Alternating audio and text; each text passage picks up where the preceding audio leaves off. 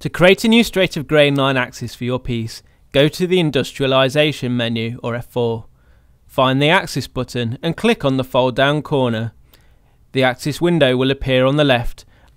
Check that grain line axis is ticked, and then close the Axis window. You can now click on the piece where you want the grain line to appear. If you hold Ctrl down, it keeps the line straight, and then click to finish. The grain line will appear in green.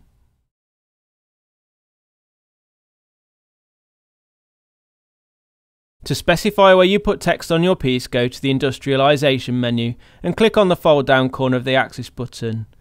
Check that Comment Axis is ticked in the Axis window and close. You can now draw a line for your text and it will appear in orange.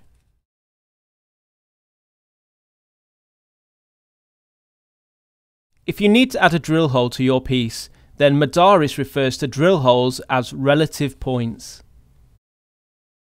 To create a drill hole, select F1 for the Points menu and click on the fold down corner of the Relative Points button. On the left, the Marking window opens. Check that Mark Tool 35 is ticked and close. You can now double click where you want your drill hole or click on an existing drill hole as a reference. A window appears on the left and you can enter your X and Y values for your new drill hole.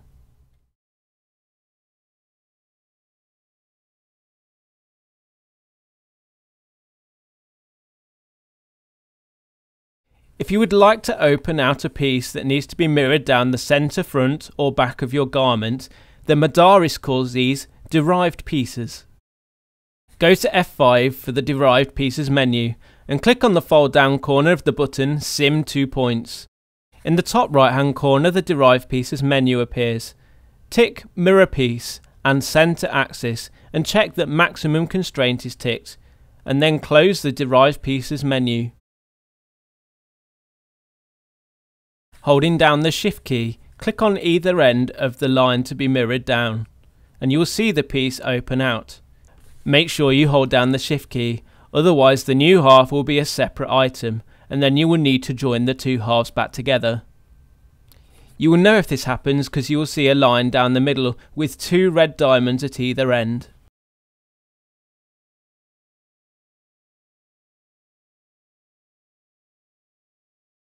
If you need to add seams to your pattern pieces, always make sure you leave this to the end after you've done all your other pattern adaptations. Select F4 and go to the Piece section of the menu and choose Exchange.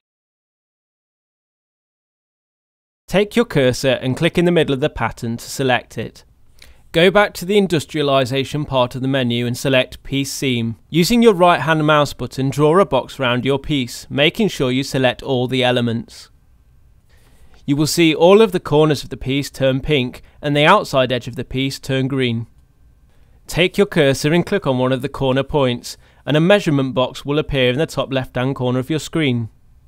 Click in the beginning box and type in the width of your seam.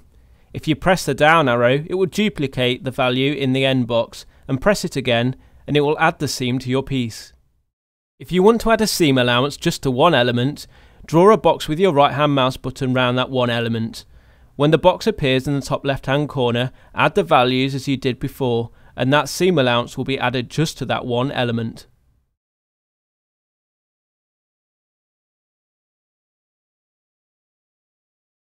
If you need to close a dart on your piece, go to F5 for the Folds menu and select Dart Cap. Click on the apex of your dart and then click on one of the outside corners. Click and drag to the other outside corner and it will fill the dart and turn the apex into a drill hole.